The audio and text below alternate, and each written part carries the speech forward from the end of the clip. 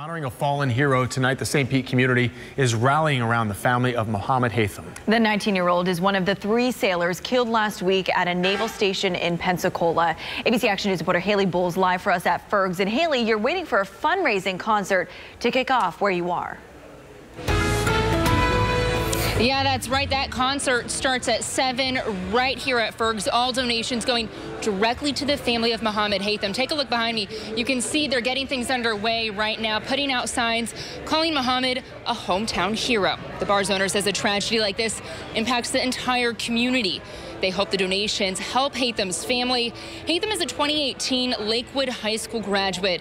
Family and friends have told us he is the epitome of good, known for his positivity and passion for running.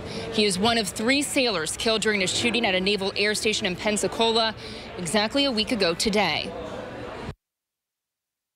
Never had a bad moment, so maybe that was God's gift to us, just this treasure amongst us that was an everyday hero, not a one-moment hero, but every day he lived, he was a hero. Now, any donation amount here gets you in the door tonight. There is also a silent auction that will be ongoing. Again, it opens at 7, runs until 11. Live in St. Petersburg, Haley Bowles, ABC Action News.